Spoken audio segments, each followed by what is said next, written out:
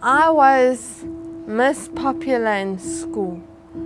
All the girls and people in school wanted to know me and be my friend. As a young kid, I was the most naughtiest, active, full of energy child ever. I used to love riding bikes and skateboarding, and I used to ride horses. I used to be an 18 swimmer, and that came all to an end. My dream in my life was to become a veterinarian, and on the 1st of August 2005, my dream was shattered. We were coming back from our business that evening on Jimfashire Road, and a car pulled out in front of us, and my husband tried to avoid an accident, swerved, and a car coming at quite a speed came, and we had a head-on collision. And I just remember seeing bright lights, and the rest I was out then, and it was just blank. I stayed awake through the whole thing. My husband was hit unconscious.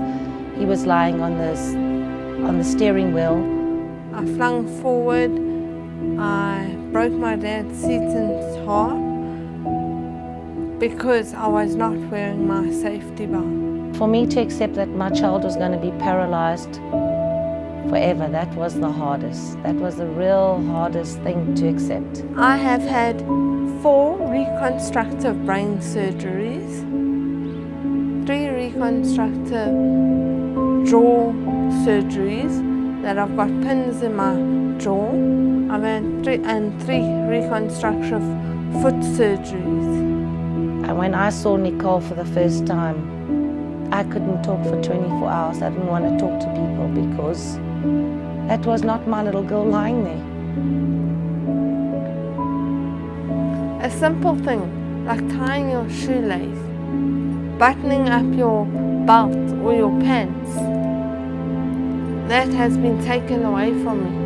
It won't only change your life for 1 second or a minute or a year. It's for the rest of your life.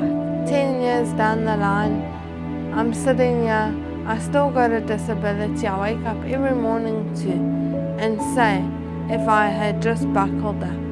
It only takes 5 seconds to buckle your child up. This could be the difference between life and death.